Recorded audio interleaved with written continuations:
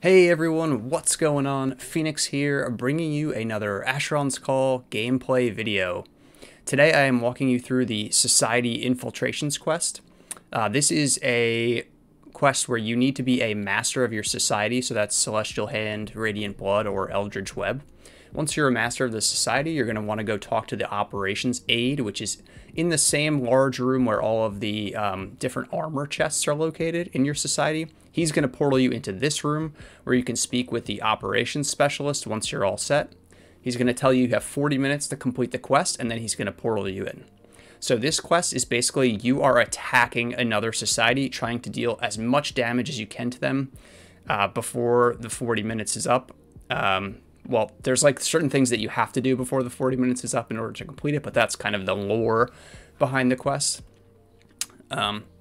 So in this video, I am attacking the Radiant Blood, and I love that I'm wearing my Celestial Hand armor, because then it kind of fits like, hey, yeah, the Celestial Hand is raiding the Radiant Blood here. The first step is you're going to, as you saw me do, run into the main room. You don't have to kill any of the enemies in that main room, and then you're going to run to the west. There are 2 rooms here, to the south and to the north, each with 6 Radiant Blood members in them. And you have to make sure you cross the threshold into the room and then kill all 6 enemies in each room. This is probably the hardest part of the whole quest. And that's because you actually have to kill all of the enemies here. There's no running through this part or killing one specific guy. I'm going to show you how deadly it can be. These the mages cast level 8 war spells. They debuff you, they vuln you, and yeah, it's you know, and then you've got 2 melees and 2 archers. So I recommend kind of pulling the melees out of the room, clearing them, and then starting to go after, you know, either the mages or the archers, whichever you can see from the doorway, and not trying to fight them all at once. I'll show you exactly what can happen if you do try to fight them all at once. It doesn't go well. So these guys do drop pretty good loot. You know, I believe it's tier 8, at least tier 7 loot, you know, because they drop level 8 spell components. But again, you only have 40 minutes to complete the quest, and if you don't complete the quest in 40 minutes, you basically get no rewards. So this is kind of what I'm talking about. I don't know why I thought it was a good idea to run into this room. By the way, I pre-recorded the gameplay, and so I'm just kind of talking over the recording. Yeah, I don't know why I thought this was a good idea. Maybe I thought my summon was going to tank this for me. So I do kill 1 at least melee, and then, you know, I get a rushed recovery off. That's the level 7 stamina to health, probably one of the best spells in the game. I think sometimes when I'm playing Void, I get caught up trying to apply DOTs to everybody instead of focusing and healing, or killing guys one at a time. So I get caught up casting a spell, can't get the heal off, and we're dead. Okay, so we're picking up where we left off. Unfortunately, if you do die on this quest, you have to wait for the full 40-minute timer to expire before you can go back in. There's no coming back to this. You know, you can't like get halfway, die, and recall or anything like that. It's a 40-minute quest. Thankfully, I was able to recover my corpse because I got Radiant Blood again. I'm not sure if you always get the same one. You know, because you could either fight the Radiant Blood or the Eldritch Web. I know the first time I ran this, I got the Eldritch Web. So I could see an instance where you could potentially not find your corpse, but maybe someone can, in the comments, let me know if that's not the way it works. So this time, I'm a little bit smarter. I'm fighting the guys that I can see from the doorway. I'm not just charging in there and fighting all 6 at once, because that would be, I don't know, a mistake.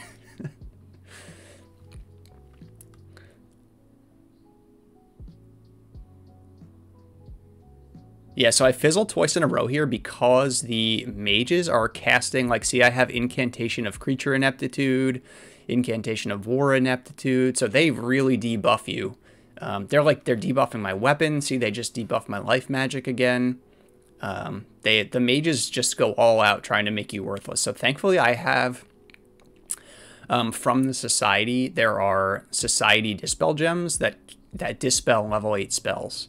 So if you don't have those and you just are using like Gems of Stillness only dispel level 7 spells. So you have to be really careful. It's probably, at this point, you would have to be a Master of the Society anyway, so you have access to those Society Dispel Gems, but I definitely recommend bringing a big stack of them. Alright, so there's just these 2 more soldiers, and then we're going to move on to the next part of this quest. This quest is very intricate. There's a whole bunch. You have to complete, for instance, like this, I would say, is like step A, clear these 2 rooms, and then once you complete step A, you can go on to B, C, D, E, etc. And it needs to be completed in a pretty specific order. I'm going to link the walkthrough on the wiki in the description so you can follow along. So you see that door was open. That's because I cleared those 2 rooms. If you don't clear those 2 rooms, that door is going to remain closed, and you're not going to be able to progress to this point. So from here, you have to kill this Master Soldier. He's going to drop a key, I believe. A little lag. Yeah, so he's going to drop the supply room key, which I believe, I'm just checking, but there's nothing in here you need to do. So the supply room key goes to this door, this reinforced door. It's a 1-use key, and you're going to tip over this lantern, and it's going to light the crates on fire, which I think is really cool. Like, there's so few things in Asheron's Call. I think that's because this is a later quest, like, in terms of the life of the game. But yeah, so few quests where like you interact. Okay, so you saw that door again was open. That door was only open because I tipped over the lantern. The main room guys seem to kind of stay static. They don't really follow you, so you can very easily run past them to the different areas you need to go. They shouldn't follow you. Now, we're in the east wing of the main room, and in this spot, we need to kill the Master Soldiers until they drop. I believe I'm looking for a prison key at this point. So we're going to loot it. Yeah. So, oh, main key, excuse me. And there are 2 main keys, 1 on each side, so south and north side of the east wing. You don't need to kill like we did on the west side. We killed all 6 of the enemies in each room. You only need to kill the soldiers. Those are the only ones that drop the main keys. So I'm going to quickly kill this guy so that I'm kind of clean going up to the north end.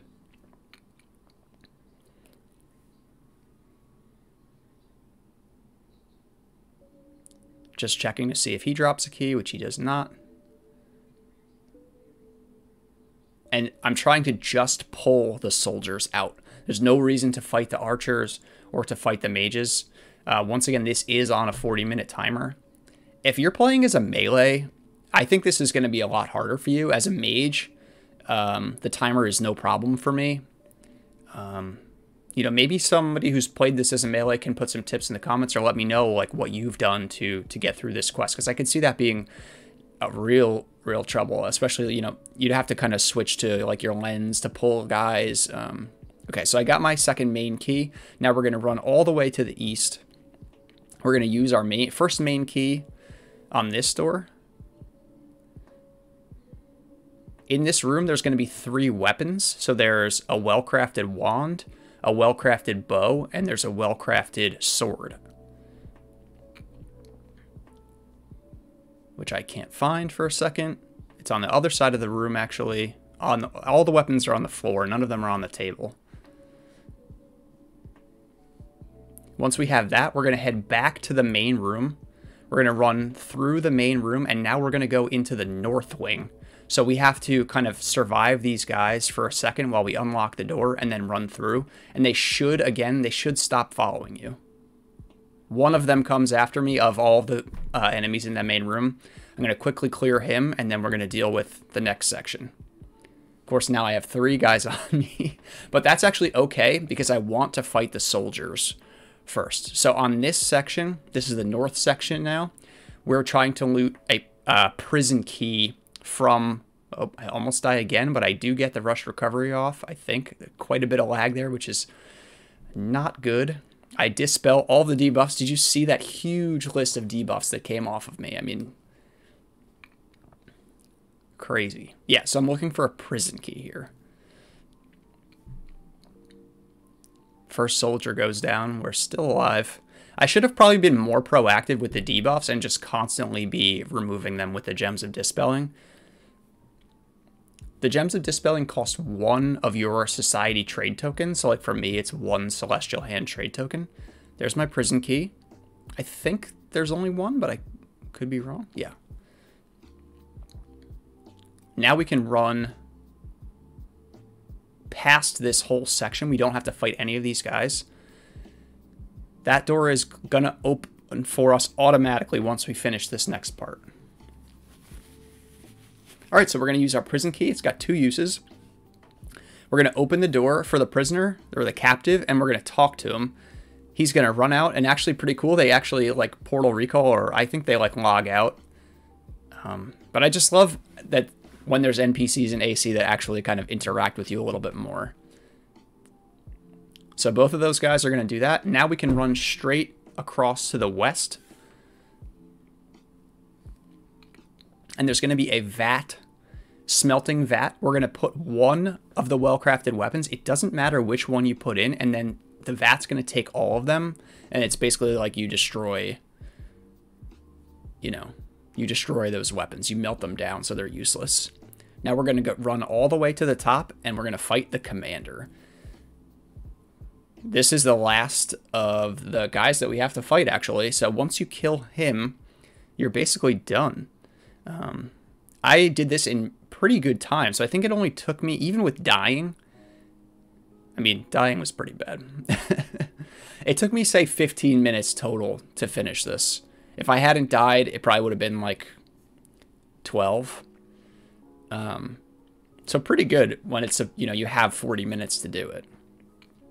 Like I said, I think for like a melee, it's going to take you a little bit longer. So the commander, once the commander goes down, there's a stack of documents at the far end. You can actually kind of see it in this portion of the video. And we're just going to use that.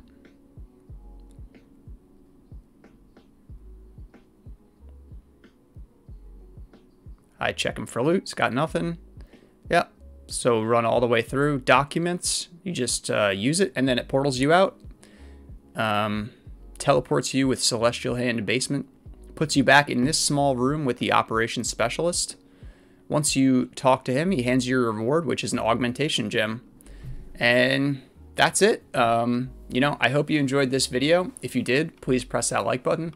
Please subscribe to the channel, and thanks for watching. Bye.